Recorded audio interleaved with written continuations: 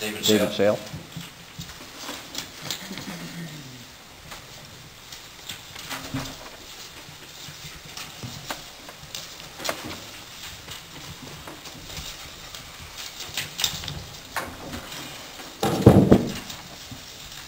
My presentation tonight has changed dramatically. I'm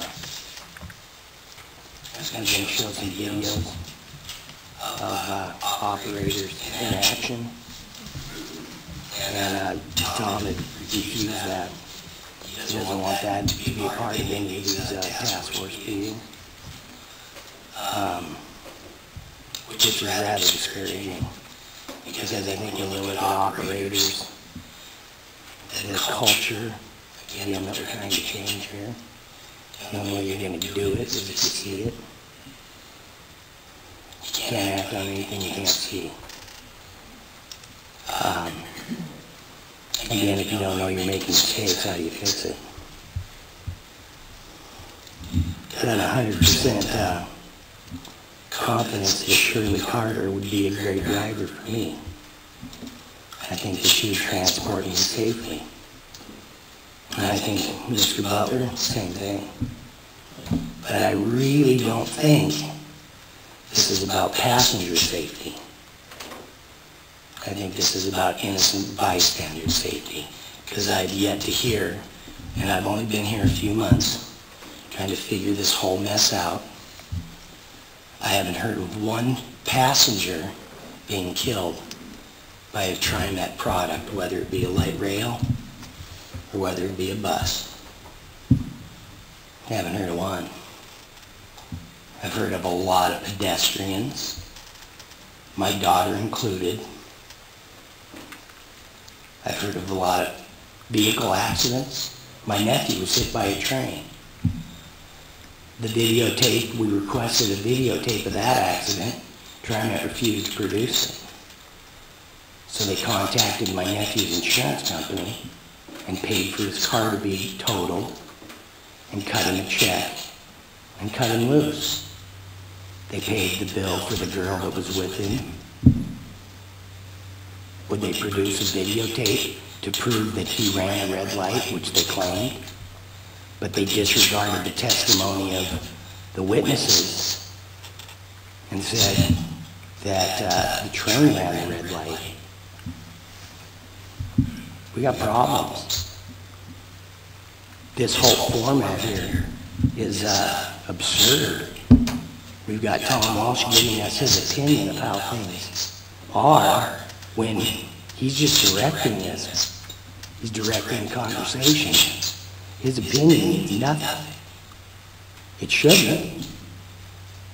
It should be directed towards input, gathering information, and then letting all of you as a group make an intelligent decision. I'm discouraged. I'm upset. I'm angry. I'm all of those things.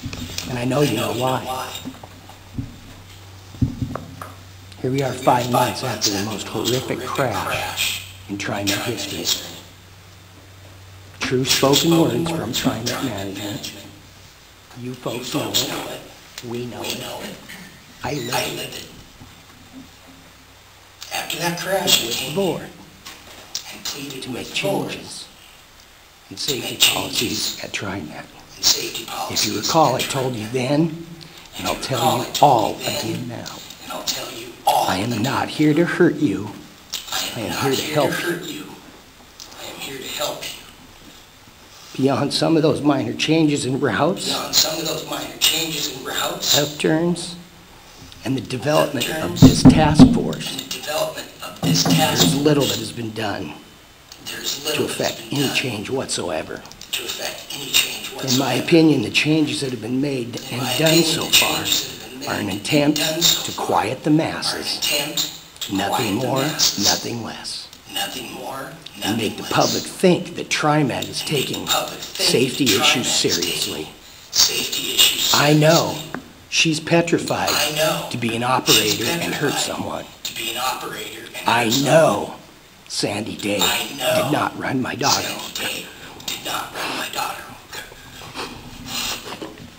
On purpose. On purpose. I know that. I know it for a fact. I know it for a fact. The day she did that, The day she did made that horrific mistake, made that horrific and a series of mistakes, and a series of mistakes, she got a life sentence. She got a life sentence. You know that. I know that. You especially know I know that. that. You especially Mr. Butler know that. that's not here knows that. Mr. Butler that's not here knows that. My grievance is not with the My operators. grievance is not with the operators. TriMet took the action TriMet of took the firing action her. Of firing For what her. purpose? For what purpose? To get the attention away from them. To get the To attention away blame from it them. all on her. To blame it all on her. The facts are the facts, folks. The facts Her are the life facts, is folks. ruined right now. Her life She's is ruined fired. right now. She's got She's nothing. fired. She goes to bed with She's the got thought. nothing. She Goes wakes to up bed with the thought. She And wakes she up eats with the every thought. meal with the thought And she and eats says every every meal prayer with the with the thought. and says She every knows she prayer with killed the my thought. daughter. She knows she killed That's something my I daughter. don't need to send a message to her. That's something I don't need to send a message But to. now she's been fired. But now She has no fired. employment. She has no And employment. again, I haven't talked to the poor lady. And again, I haven't talked to the But poor lady. why would you fire her? But why would you fire She made her? a serious and horrific She made a mistake. serious and horrific And you mistake. fire her? And you fire. How is she supposed to pay the fines that she's going to get? And she's getting them. How is she going to pay for the circumstances and the consequences for running over and mowing over 5 people in a crosswalk? You tell me how, Tom. How is she going to pay for it? I don't know. In your David. corporate opinion, which I don't care about at this point, she'll never be able to pay for it without a job. Put her in an office. Help teach her how to do paperwork. Teach her to be an advocate for operators, surely. To go down to the lunchroom and talk to these guys and tell them, get rid of the attitude. Lose your attitude. You know, the passengers, they get great service. There's no question about it. It's across the board. TriMet offers awesome service, awesome scheduling. They do the best that they can do for our handicapped public, our elderly public. They try and make changes here and there to accommodate everyone. But the one thing that they neglect is to give the operators the tools and to change their attitude. Because their attitude is, I drive a 40-foot bus, get out of my way. Because I've got passengers that are paying, and I need to get where I'm going, or I'm going to get in trouble if I don't get there on time. I already know what the outcome is going to be of this task force. It's a joke. And I really apologize that you guys have had to waste your time with a bunch of fluff and stuff, because that's all it is. It's a public admission of there's a problem, but Mr. Sale, we want you to go away. We don't want to see your video. We don't want to see you talk about it. We don't want to hear your heartache. We're tired of hearing about it. And by God, I'm tired of living it. Can I ask you a question, David? And I would also David? go back to Sandy Day and talk about, after she hit my daughter, she drug her 60 feet. My daughter ended up in the wheel well of that bus. I was going to provide you folks with a video tonight of a bus driver running a person over in a crosswalk, doing the same speed she was, hitting a pedestrian, and by the time the pedestrian hit the ground, that bus was stopped. The front tires of that bus did not leave the 2 lines of that crosswalk. It wasn't 5 feet, it wasn't 10 feet, it wasn't 4 feet. It stopped immediately. And if the driver saw the pedestrian, he wouldn't have hit her. His intention wasn't playing bumper cars. His intention was to get his passengers where they needed to go and be on schedule. Why she drove 60 feet, I don't know. Those are questions we need to ask. Those are the hard decisions. Those are the hard questions we need to know. Not are the passengers getting hurt? No. The pedestrians are getting hurt. The bicyclists are getting hurt. The car drivers are getting hurt. The innocent people that aren't riding them are getting hurt. When is the last time a passenger on your vehicles have been killed? Due to an incident, a crash, whatever fluff and stuff you want to call that. They're crashes. Accidents, they're not supposed to happen. It wasn't supposed to happen. That's an accident. It's a crash. Pure and simple.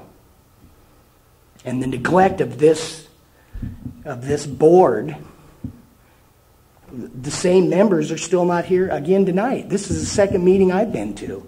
And I only see 2, 3 maybe of the same people and the same faces. This isn't a big importance to them. If safety was such a big importance, every one of these seats would be filled. Yes, Roger. Dave, I didn't know you until I got involved in this, or Darla. But I'm sure I speak for all of us to say the obvious. I mean, there's no question anything we could do to help you guys, we'd love to. This isn't about me. I know it isn't. This is about tomorrow. Here's the question.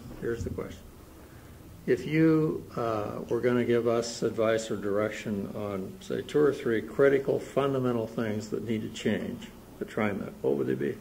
The number one thing I would do would be to videotape or threaten to videotape every single driver. You put a camera in those buses. That right now they don't do that because Mr. McFarland told me today, and the rest of the board, that he feels that it's an invasion of the driver's privacy. Okay, well, they're a public official driving a public bus. You have police officers that are being recorded. You have,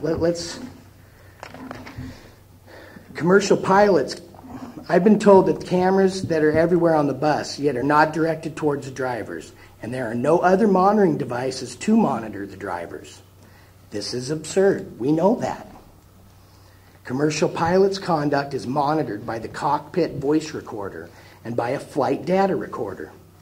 Locomotive engines are monitored by a data recorder akin to the airline black box, and are required to depress a device every 30 seconds or otherwise handle the train controls, brakes, throttle, reverse level horn to prevent the train brakes from applying automatically and stopping the train. If they don't press that button every 30 seconds, that vehicle is stopped.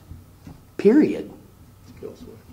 ALPA, Airline Pilots Association, the BLE, Brotherhood of Locomotive Engineers, the UTU, United Transportation Union, are strong unions, but these measures nevertheless exist to help ensure safety.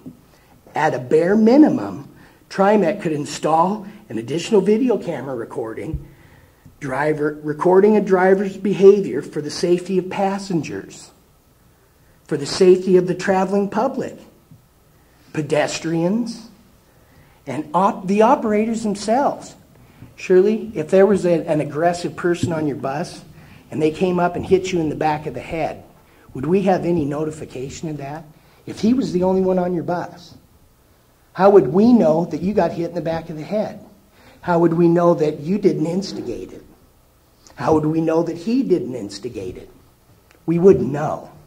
No one would know, except for the bus crashing or something else horrific, God forbid, would happen.